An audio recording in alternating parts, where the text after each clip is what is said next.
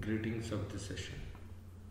In the previous video, we have studied how the circuit elements R, L and C behaves during initial condition, that is just after switching.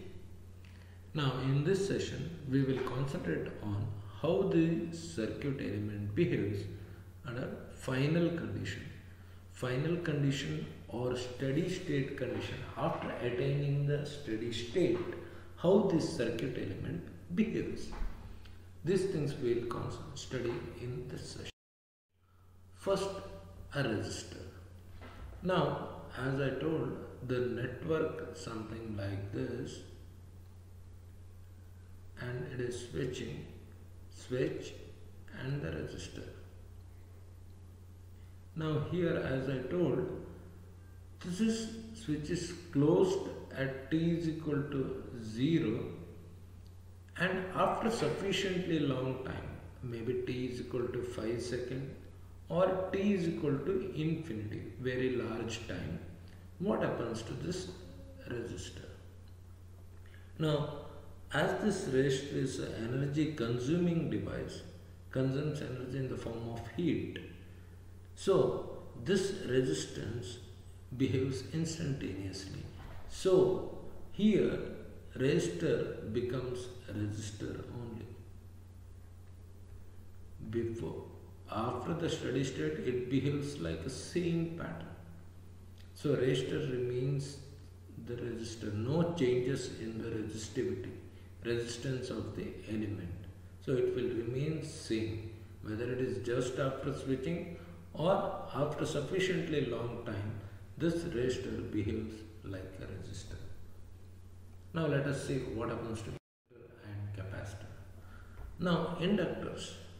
So whenever this, now as I mentioned, after sufficiently long time, so I will consider the switch is closed and inductor. Now once the steady state is reached, what happens to this current? I remains the constant, because the flux linkage in this inductor becomes constant. Because of its capacity, inductance, its maximum capacity, 5 max, is a constant. As the time goes on, this inductor reaches the maximum flux. Once it reaches the maximum flux, I is constant.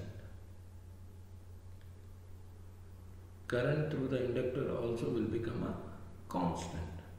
Now, when the current is constant, what happens to VL, inductor voltage? We know that inductor voltage is L di by dt. Now, if I is a constant, this VL becomes 0. So, VL of infinity becomes 0. So that means this inductor at a steady state behaves as voltage is 0. So voltage is 0 means voltage is 0 when element is short circuited. So this inductor acts as a short circuit. Now the voltage across the inductor is 0, because current through the inductor becomes a constant. Now, initially, if it is carrying some current, I0. Now, as in the case of just after switching, what is the current just before switching?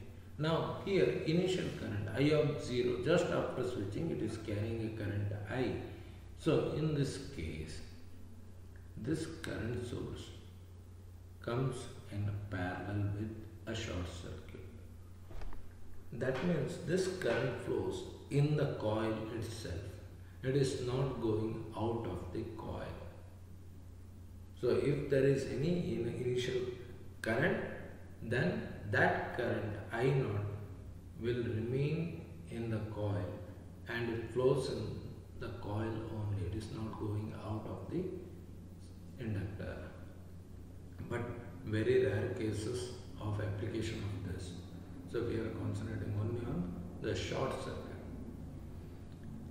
Now coming to a capacitor.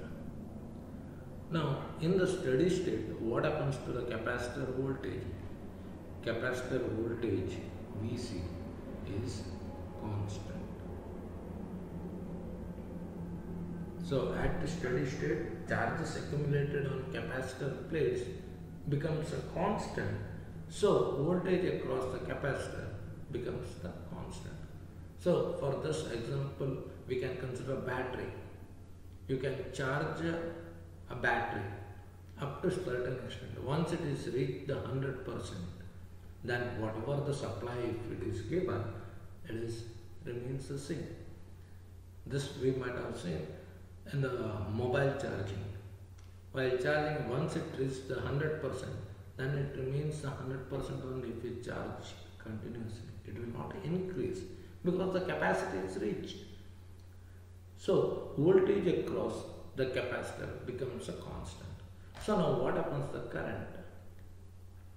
IC.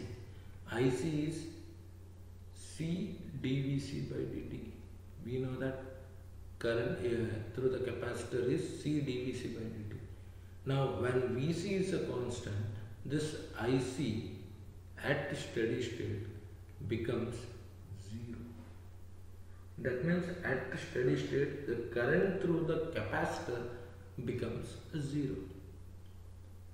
When the current through the capacitor is 0, current is 0. So what happens? Capacitor becomes open circuit. So at the steady state, capacitor behaves as an open circuit.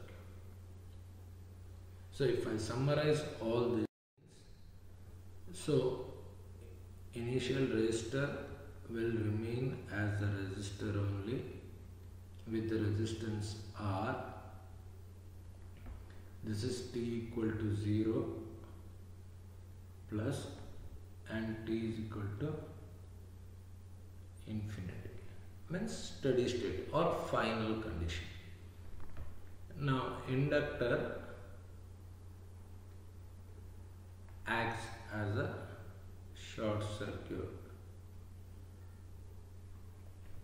and the capacitor acts as a open circuit. Capacitor acts as an open circuit.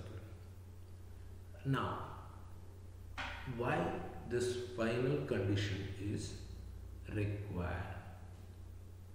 So, what is the application of this? Transient behavior initial condition to check just after the switching how the system behaves and to identify the adverse effect, whether it breaks the system or not because of the sudden switching. Now, after sufficiently long time element reach the steady state, what is the necessity of finding a final condition? Behavior of the elements during final condition. So these things I will explain